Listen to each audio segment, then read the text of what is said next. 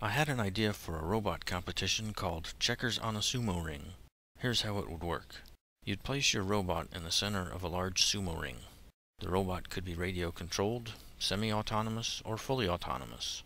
6 red checkers would be placed at various locations on the black part of the ring. Their exact locations would not be known in advance. The goal is to have the robot move the checkers to the white part of the ring as quickly as possible.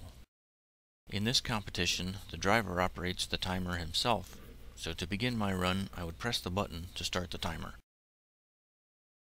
Now I can start going after the checkers.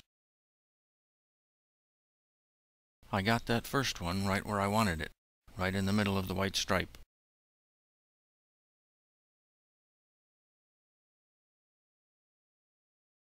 I left that one a bit short, so I need to give it another little push.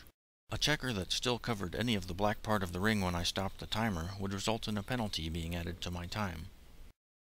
That's better.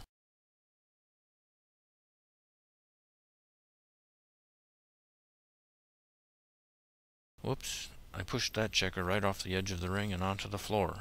That checker is now out of play, and a penalty will be added to my time.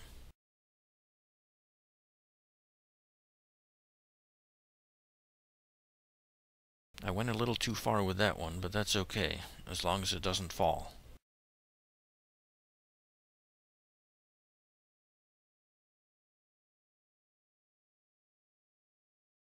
I've handled all the checkers, now I just need to hurry over and press the button to stop the timer.